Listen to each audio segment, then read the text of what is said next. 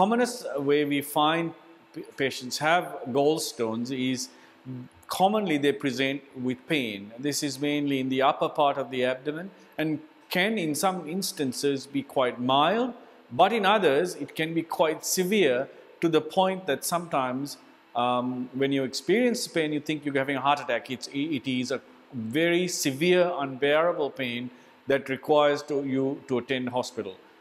The other presentations are with fever and jaundice, which is a yellow discoloration of the skin caused by a blockage of bile as a result of stones impacting in the tube leading from the bile duct into the intestine.